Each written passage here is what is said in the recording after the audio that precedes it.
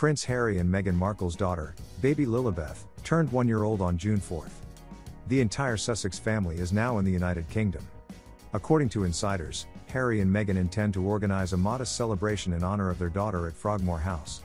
Senior members of the royal family have not been invited. However, Elizabeth II, Prince Charles and Duchess Camilla, Prince William and Kate Middleton shared touching congratulations to Lilibeth on social media. "We wish Lilibeth a happy first birthday," the Prince of Wales and his wife wrote, accompanying the message with a smiley face in the form of a cake. An almost identical post also appeared on the Queen's official account. It is worth noting that Prince Harry and Meghan Markle carefully guard the privacy of their children. Contrary to expectations, they did not publish a new photo of their daughter on the day she was born. Also, the Duke and Duchess of Sussex have not been seen in public with their son, 3-year-old Archie, although the boy is now in the UK with his parents. One can only learn about him from the stories of Harry and Meghan's close friends.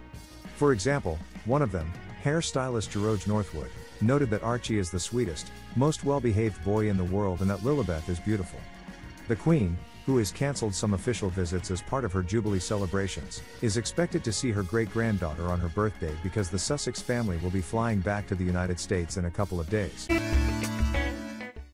Prince William gave a moving speech at the unveiling of the Glade of Light Memorial for the victims of the terrorist attack at Ariana Grande's 2017 concert in Manchester and offered words of condolence to the families of the victims. The Duke of Cambridge was accompanied at the event by his wife, Kate Middleton. The Prince delivered a poignant address to guests. He could barely hold back tears as he recounted the bitterness of losing loved ones, recalling his own experience. William's mother, Princess Diana, died in a horrific car accident in 1997 when the Prince was just 15 years old. "Catherine and I know that the effects of the atrocity will last a lifetime and longer and that the healing process is still ongoing. As someone who lives with his grief, I know full well that it is important for those who are grieving that those we have lost are not forgotten," Prince William pronounced. "There is comfort in remembering. In the recognition that, despite the terrible deaths, our loved ones still live on in our memories." 127.00.1 Today was a truly historic day for Prince Charles, who gave his first solemn speech during the traditional opening ceremony of the British Parliament. It is worth noting that the event was also attended by his wife Camilla Parker Bowles and son Prince William. It is known that the celebration took place in Westminster Abbey, and before the meeting the British authorities were notified that Elizabeth II will not attend the ceremony due to health problems. At Her Majesty's request and the consent of the authorities, the Prince of Wales will give a speech on behalf of the Queen.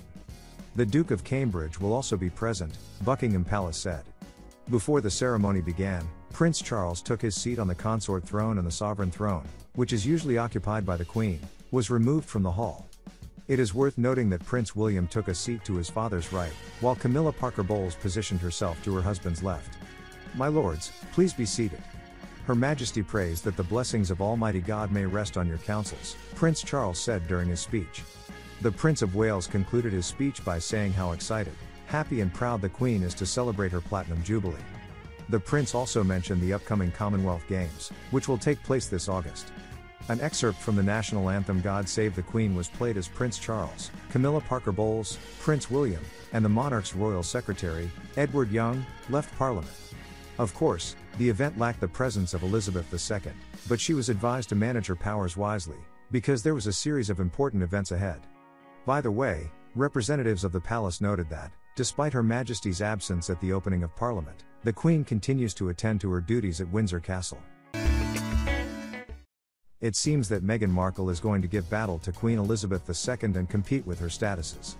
It is worth noting that the Duchess may succeed, because the sister of the current President of the United States, Joe Biden, invited the Duchess to join the Democratic Party, and then all ready to run for election in 2024.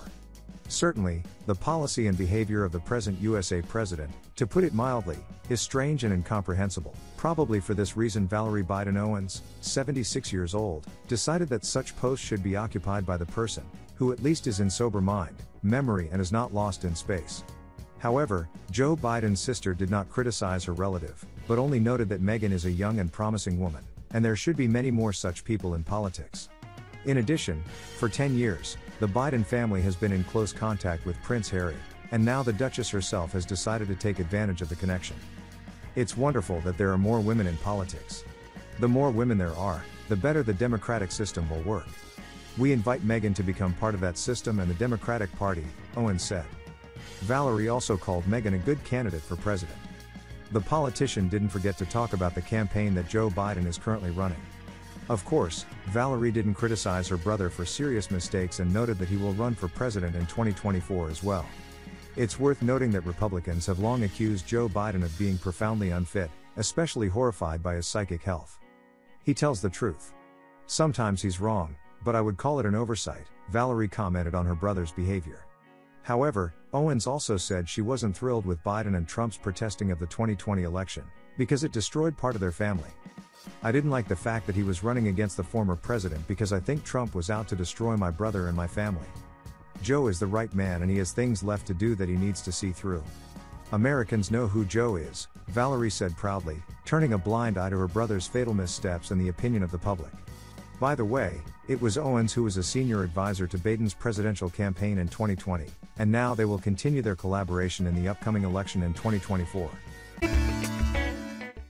Less than a month remains before the main celebration for all Britons, the Trooping the Colour parade in honour of the Queen of Great Britain's birthday. Who will join Her Majesty on the balcony of Buckingham Palace was announced yesterday by a palace official. The Queen has decided that this year's traditional Trooping the Colour balcony appearance on Thursday, June 2nd, will be limited to Her Majesty and those members of the royal family who are currently performing official public duties on behalf of the Queen. 17 members of the royal family will appear in public with the Queen that day. They include Prince Charles and Duchess Camilla, Prince William and Kate Middleton with George, Charlotte, and Louis, Elizabeth's youngest son Prince Edward with his wife Sophia and children Louisa and James, as well as Princess Anne and her husband, Vice Admiral Sir Tim Lawrence, the Duke and Duchess of Gloucester, the Duke of Kent and Princess Alexandra. The scandal-plagued Prince Andrew, who is about to lose his status as Duke, is not invited. Neither are his daughters, Princess Beatrice and Princess Eugenie. Elizabeth's grandson Prince Harry and Meghan Markle are not on the royal lists either. They laid down their royal obligations back in 2020. However, the reunion of the royal family may still take place. Minutes after the announcement of the Queen's will, Meghan Markle and Prince Harry made their statement, in which they confirmed that they would attend the celebrations. And not alone, baby Lilibeth will come to London with them for the first time. And Elizabeth II will be able to finally meet her great-granddaughter. Prince Harry and Meghan, the Duke and Duchess of Sussex, are thrilled and proud to be attending the Queen's Platinum Jubilee celebration in June with their children, a spokesperson for the couple said. Harry and Meghan are expected to appear at the church service at St. Paul's Cathedral. But those close to the royal family do not rule out that the couple may also go out on the balcony of Buckingham Palace, contrary to the original plans. But the Queen wants the family to present a united front. There is a huge amount of effort going on behind the scenes to make that happen, insiders report. The traditional opening ceremony of the new session of the British Parliament will take place today. However, for the first time in her reign, the 96-year-old Queen Elizabeth II will not be able to attend the official part of the event. Being of advanced age, she has become immobilized and, according to officials, has some difficulty in moving around.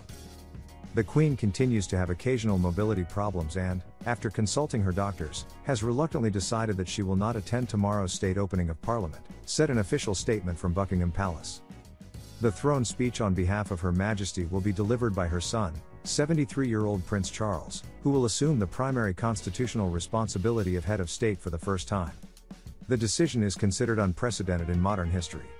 The Queen's grandson, 39-year-old Prince William, is also scheduled to appear at the opening of Parliament as a state advisor. Also, it has recently become known that Her Majesty will not be able to attend events on the occasion of the celebration of the 70th anniversary of her own rule. Other members of the royal family will go to different countries of the United Kingdom, and Prince William and Kate Middleton will lead the celebration of the anniversary. Recall that last May the Queen attended the opening ceremony of the new session of Parliament in London for the last time. It was Elizabeth's first public appearance since the funeral of her husband, Prince Philip.